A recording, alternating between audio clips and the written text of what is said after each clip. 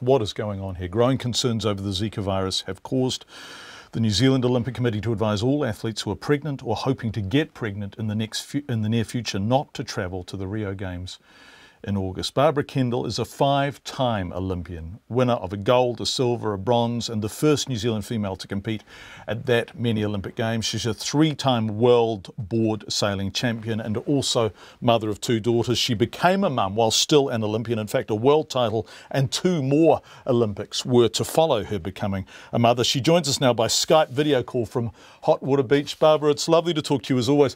This is a nightmare decision for athletes, isn't it? Absolutely.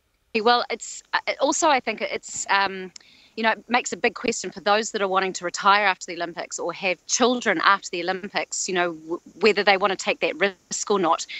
I would doubt very many of the athletes will be pregnant at the Olympic Games because it's not a very safe thing to do. Yes. It's not a good decision to do if you want to get a peak performance, become pregnant at the Olympic Games.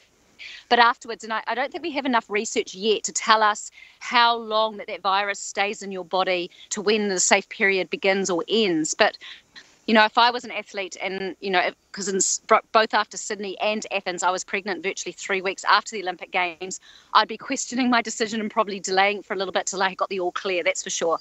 I think, yes, this is confusing now because we were hearing 2 years. Dr. Don Mackey just said 3 weeks. So this is really confusing.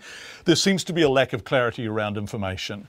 But when you think how hard you have to train and how much you have to sacrifice to be an Olympian, the idea that actually you've got to either give up on becoming a parent for a period of time or give up on your Olympic dream, it's just a terrible decision. It is a big decision because it's such a either one is such a life-changing experience, decision.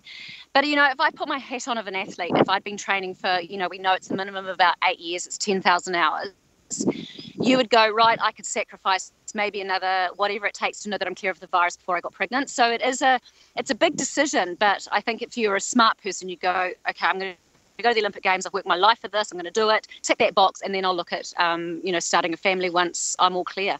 Yeah, Barbara Kendall, thank you, Barbara. Really nice to talk to you as always. Barbara Kendall, who was joining us by